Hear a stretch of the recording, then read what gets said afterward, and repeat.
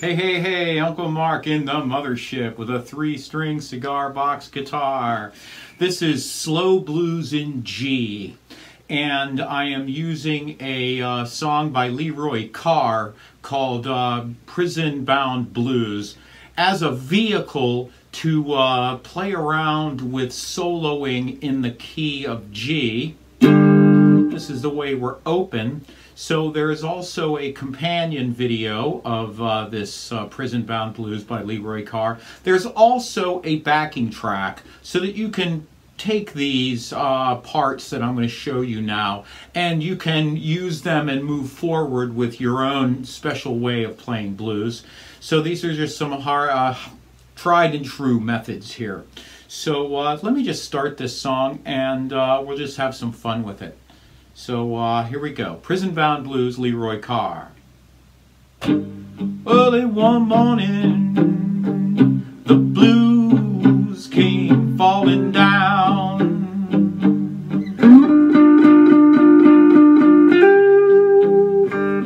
Early one morning, the blues came falling down.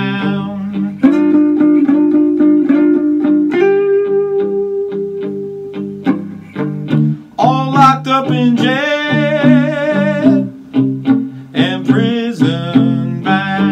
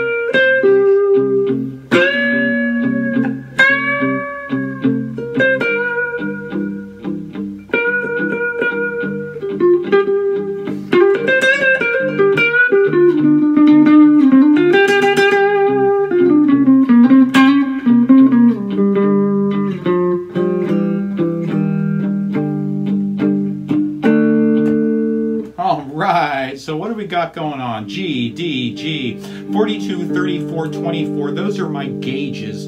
And these are wound electric guitar strings, and I'm playing through a Roland Mini Cube. And you've seen my settings. I'm just on the complete clean with a little bit of reverb. So the Brit combo and some reverb. So this tune is in open G, and it's got that old blues. And that note I'm playing here is an E, and I'm just on,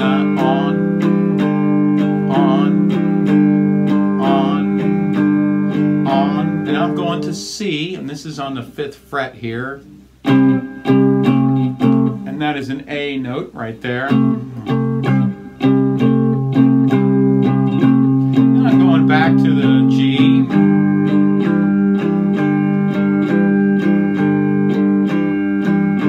I'm going to go up to the D, and that's on the 7th fret. Going to that B, C, and going to that A,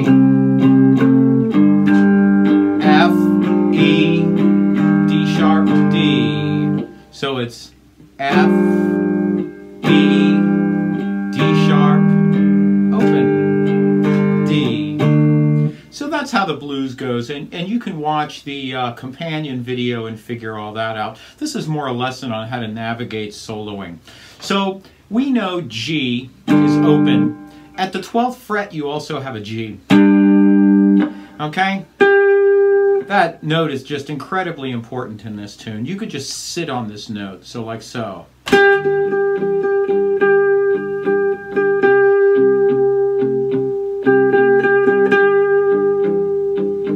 And what I'm doing here is, this is called vibrato. There's this kind of vibrato where you're wiggling up and down like so, right? And bending. And there's this kind of vibrato, and it looks like so. And B.B. King is the best I've ever seen at doing this. So if you want to find out how to do that style of vibrato, just watch B.B. King. We're going to take this note here on the 12th fret, this G. We're going to come up to this A, and we're going to bend that A up to B flat. Like so.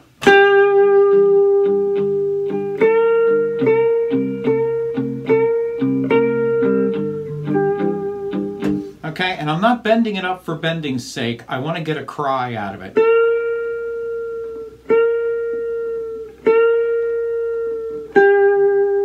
I love crying notes. There are many, many guitar players who do this incredibly well, but I just...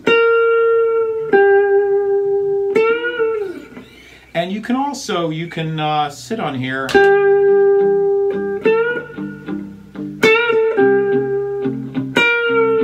So you can come up, and stop, or you can come up and come down.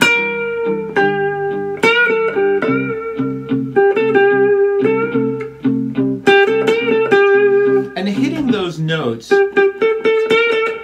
picking those notes out, not hitting, but kind of picking those notes out, that'll be your style of how you fool around with this.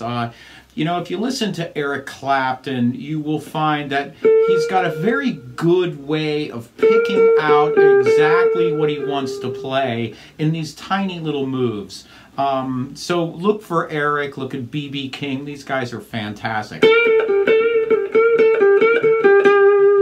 Also, something I like to do, I've always told you to stay in your hand, right? So this finger will play in this fret, and this one, and this one, and this one, and so on. We're going to actually move to this third finger. Anytime you get above the 12th fret, your third finger can do this fret and this one. So you can... So you'll use your third finger to come to that F note.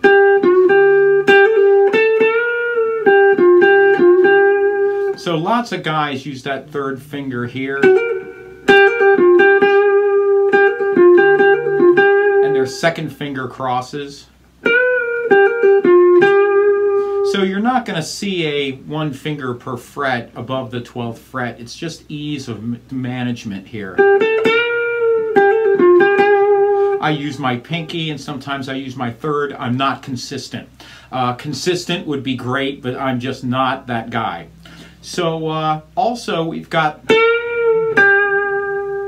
that note, we've got this F to G and that D. This is a great little pattern. So this note works. So that's 15, 12, 15, 12. This is 14 bent, so it sounds like 15. That little pattern works really nice.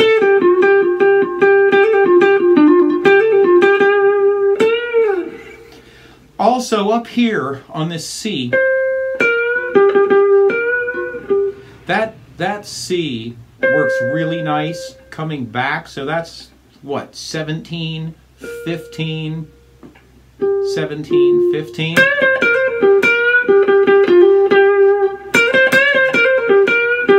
See how nice this works here.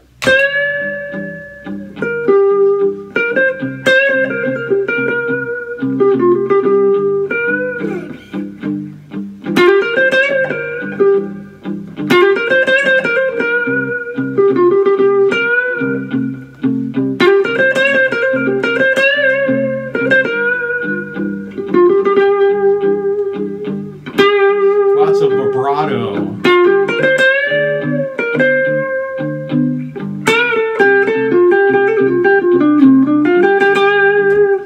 Down here, I went from here, that 15 and 17 thing going on, and I came down to 10, 12.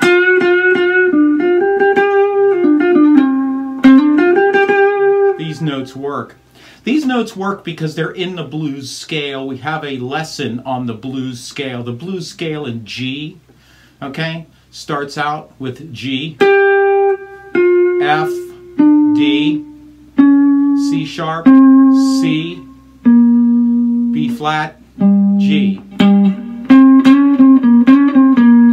This note is the blue note. So that is that blue note, that C sharp.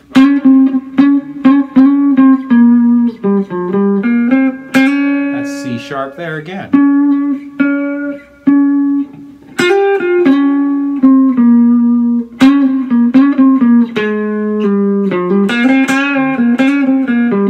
That's why this bend works, because you're bending up to the blue note.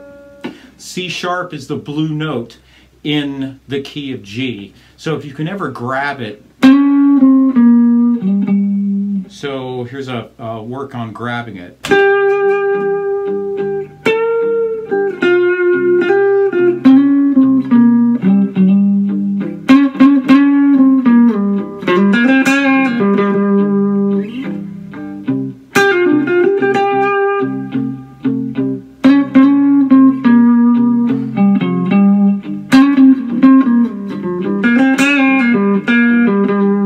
Taking it all the way up to 17, 15, 17.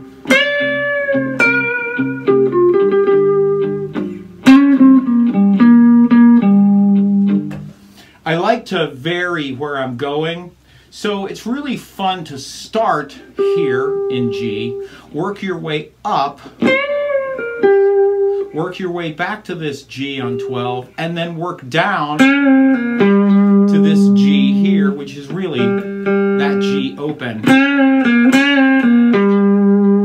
So as you fool around with the fretboard, look in the places you are. So here we are on G, then we move up 2, then we can move up again, then we can move down, and then down to C. Then we move back up to G again. We up again. Way up to C on 17. Back to D, back to G.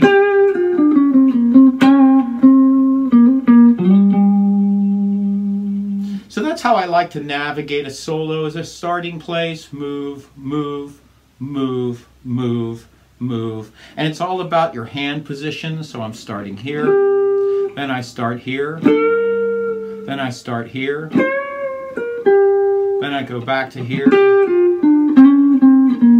then I'm back down here, then I move back up here.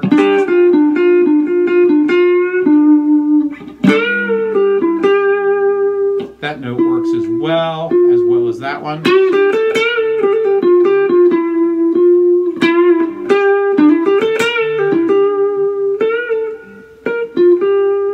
So this is how I navigate my little solos, just to show you that, and things to practice while you're playing on that backing track. So this is how to play Prison Bound Blues, Leroy Carr, and this is a vehicle for learning how to solo a little bit. And see the companion video, play around with the backing track, and definitely fool around with this. It's super fun, and you're really gonna love it. It's just so fun.